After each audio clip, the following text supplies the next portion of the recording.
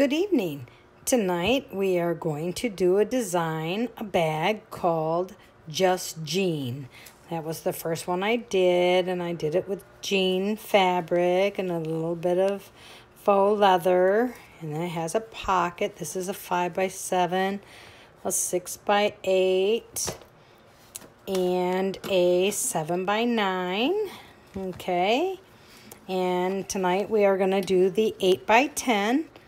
I have all my fabric cut and ready, and we are using this right here is called 3D Serpent Gray from ITH Embroidery, and this is her promo vinyl. So I have my no-show poly mesh already hooped, because that's what I always use on my bag, and I am going to stitch the placement stitch. Okay, as you can see, we've stitched the placement stitch, and it shows you the bag outline. Now I'm going to place my zipper, and I am going to center it between or over these lines, making sure it's centered, okay? And then I'm going to tape it. Tape it down because I don't want it to move before it tacks it down. I want to make sure it's taut and tight and taped. Okay, so now it's all taped. I will tack it down. Okay, it's tacked my zipper down. Now I'm going to turn my hoop over, and I'm going to take my first piece of lining, and I am going to place it face down, lining it up just below the zipper, okay? And then I'm going to tape it.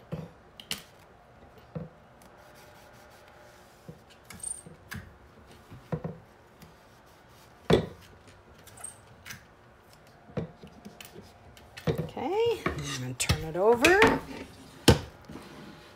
And I'm going to roll my lining.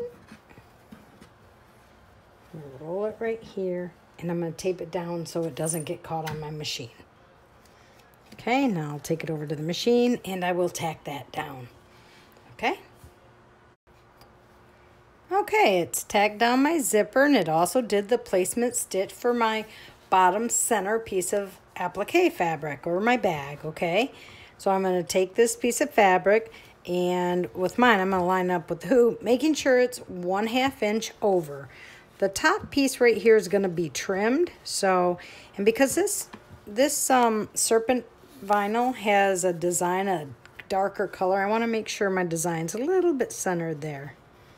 Centered as best I can get it. Okay, now I will go tack it down. Okay, it's tacked it down, and it's also did the decorative stitch here and here. And now I'm going to trim the edges. The top doesn't have to be trimmed now, but it does before we put the top piece on. So I'm just going to get it over with now. So I'm going to trim it about 1/8 of an inch close to the stitch line.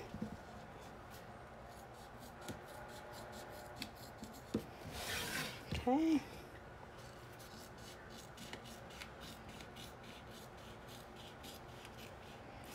Now I keep these pieces for, like on the last one, these are my handle tabs for my next bag. Okay, I've trimmed those. Now I'm going to send it over the machine and do the placement stitches for the sides. Okay, it's stitched the placement stitches for here and here. And now I'm going to take my vinyl and I'm going to place it face down, making sure the side overhangs 1/2 inch and just above that line. And I'm going to confirm when I fold this back as such that it really is going to cover my lines, which it does. So I'm going to make sure, once again, I'm just over the top of the line and make sure I'm over 1/2 inch over here. Now make sure it is 1/2 inch at the bottom, okay? Because you don't want just the top, because the bottom's further, or, you know, wider. So I'm going to put both of these right here, face down, overhang 1/2 inch, right here at the bottom, 1/2 inch, and then I'm going to go tack it down.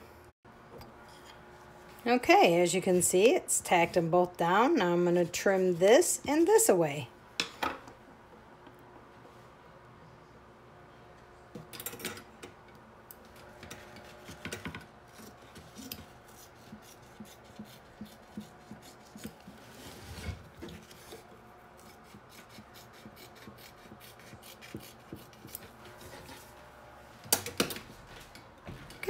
Now that I have those trimmed away, I'm going to take my vinyl and press it evenly.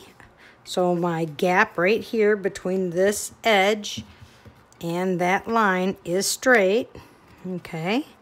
Doesn't matter about the top because that's going to be cut off. As long as you're over a 1/2 inch round, over the edge, all this is going to be cut off, okay? So I got that. I'm going to tape it down. And I don't want it to bubble or anything, so I'm going to tape it really well.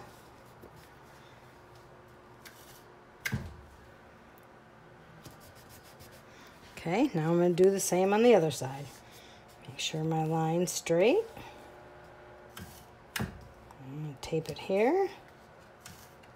Tape it here. And tape it there.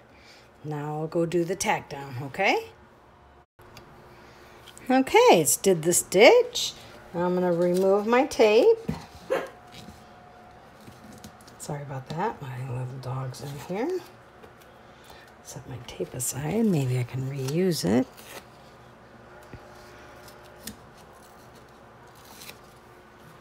Okay, now I'm going to trim the top so I can do the placement stitch, the next placement stitch.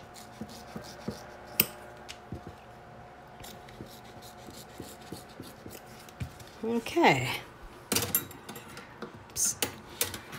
All right, now I've trimmed the top. Now it's going to do the placement stitch for the fabric up there or vinyl, okay? Okay, it's did the placement stitch there. Now I'm going to take my piece of vinyl and I am going to line it up right here and just above that placement stitch and tack it down.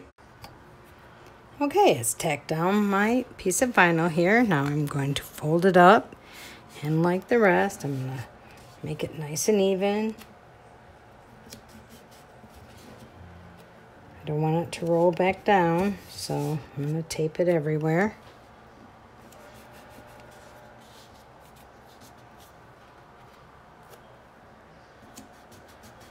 Okay, and now I'm going to do the tack down stitch. Okay, it's did the tack down.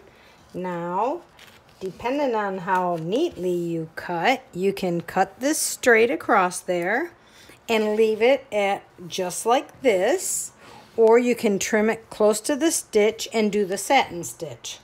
Okay, I don't know if I can cut it straight enough, but we will try. I don't know. I'm going to use the zipper as my guide. And if not, I will, whoops, see, I just went off the zipper. Calm down. Go slow.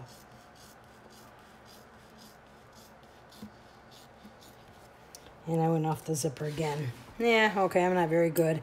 Had I cut my vinyl maybe 2 1/4 inches, it would have been perfect, but I cut it 2 1/2.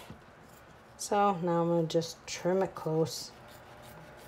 And I will do the satin stitch. Okay. There we go. Now I'll do the satin stitch and be right back. Okay, it's stitched my satin stitch. Now I'm going to remove my tape from my lining up there. Turn my hoop over. And I'm going to pull my lining down. And pull it snug. And tape it in the corners so it doesn't pop back up.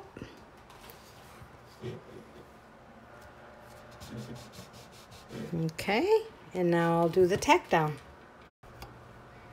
Okay, it's tacked down my lining. Okay, all right, and it also did my placement stitches right there for my purse handles. Tabs, my purse handle tabs. Because this serpent, this 3D serpent vinyl has a design, I want to make sure when it's up the front of my bag, the design, the scales are facing down. Okay, so now I will take and I will tape my, I always line my D clip or D hoop ring right below my zipper because I don't like a lot of purse tab showing, and I also put a little piece of tape on my metal thing, on my D-ring. So now, once again, I'll make sure my handle, my tab is going to be facing the right direction. And I'll line that up right under my zipper as well. And tape it. Then I will send it over to the machine and I will do the tack down. Sorry for the arm. Okay, it's tacked my purse tabs down. I'm going to remove this and take this tape out, and I am going to unzip my zipper. Okay, very important to do that. And now I'm going to put my tab back, tape my tab back down, and I'm also going to put a little piece of tape on my metal tab there, on my zipper tab. Okay, all right. Now, if you want a pocket on the back, like this one has the pocket on the back, if you want a pocket on the back, your fabric goes on now, okay? Once again, this 3D serpent has a pattern, so I want the pattern down, and it goes face down.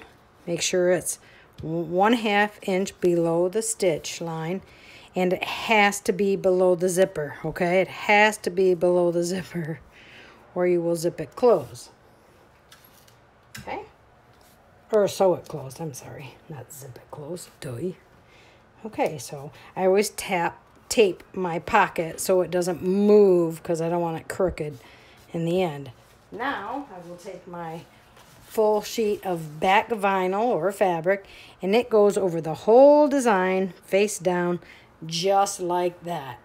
Now a reminder, make sure your zipper is open now, okay? All right, now let's go do the tack down.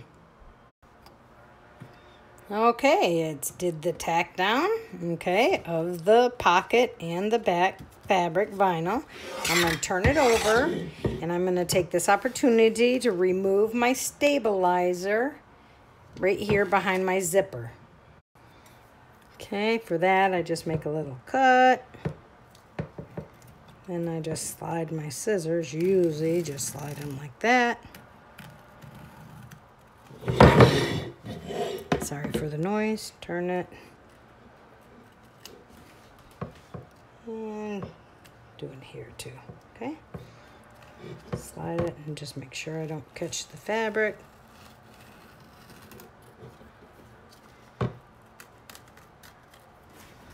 Okay, once that's trimmed out, it's easier to do it now than later, I'm just saying, okay? Now you're gonna take your other piece of lining and you are going to place it face down. Over, make sure you're 1/2 inch above that stitch line up there. Actually, it's that stitch line, but it doesn't matter. I always make sure. Okay, put it down, tape it in place because it's going to get turned over, so you definitely want it taped in place, and send it over the machine to do the last stitch. Okay, and then your bag is done other than turning it right side out. Okay. All right, be right back. Okay, there we have it. It's all stitched. Now I'm going to go around and remove all the bits of tape I have everywhere. All right, I'll be right back after that's all done. Okay, I have all my tape removed. I'm going to do a quick trim of this stabilizer. Get it out of my way. Okay. I'm going to turn my bag over, and this is how I start. I flip back my lining, my 2 layers of lining, and then I trim the bottom of the bag right about 1/4 inch or so. Let that down, and then I trim the rest of the bag. Okay, well, first I'm going to angle this over so I don't forget and cut it. You angle it right to the seam there where your last stitch ended, which it ended there and there. Okay, now I will turn it over and I will trim my bag all the way around about 1/4 of an inch. Okay.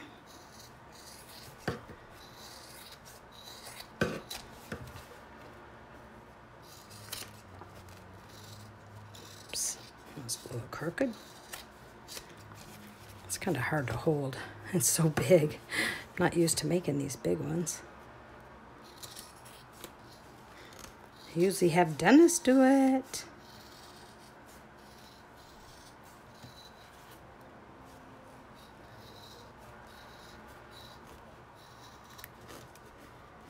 All right, there we go.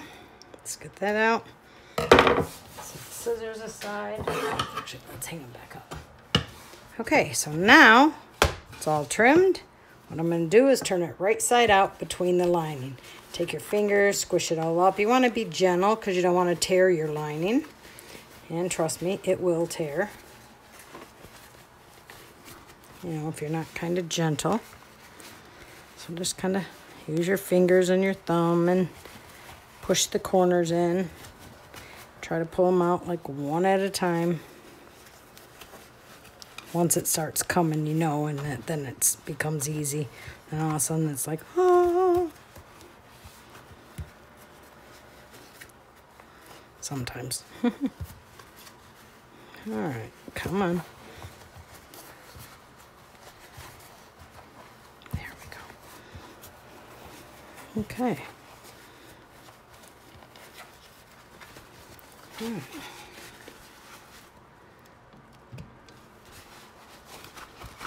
Push the corners out. Push the corners out. Use my fingers to push out the ends here. Reach under there. Push them out like such. Okay. Lay it flattish. Oh, I'll have this corner in, up here in.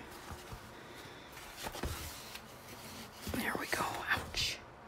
Darn, that bent my nail back. Dang it.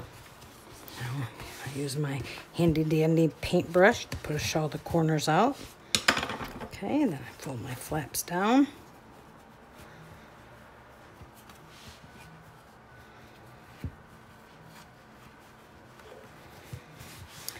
All right, and I still haven't found my glue, and I don't think I angled this over enough.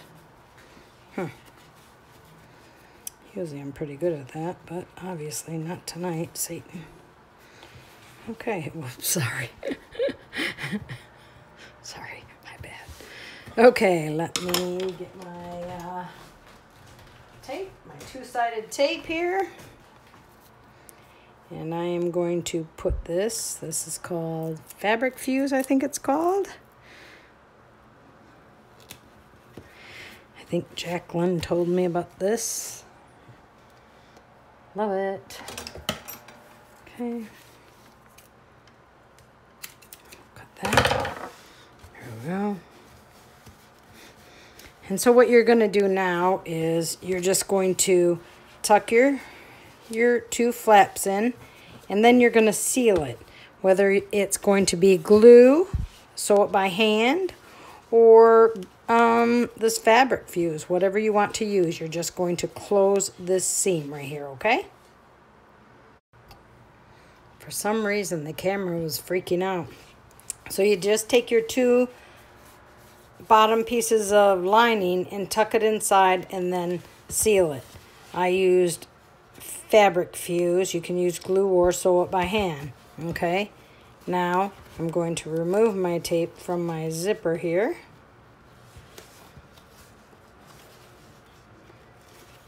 Okay, and try to get it unstuck from my finger. And unzip my zipper. Okay, unzip my zipper, and then I'm going to turn it right side out between the back and the pocket. Not between the pocket, okay? Between the back and the pocket. So the two pretty sides. Turn it right side out from there. So you just want to press your corners out the same again. Okay, and get this corner and do the same. There we go. Must admit, it's a lot easier turning these big bags than it is the little bags. Okay, so press out my corners like so. My handy dandy tool to make sure everything's all pressed out nice and neat. Okay. Take my tape off that was holding my purse tabs off, down, okay. And I always close this one a little bit and then take my tool and poke that corner out as well. There's my tabs. All right, look at that. There we go. One Just Jean. I will add a cam snap or a snap. I might do a magnetic snap back here, a black one or a gray one if I have it right here. And there's the inside of the bag.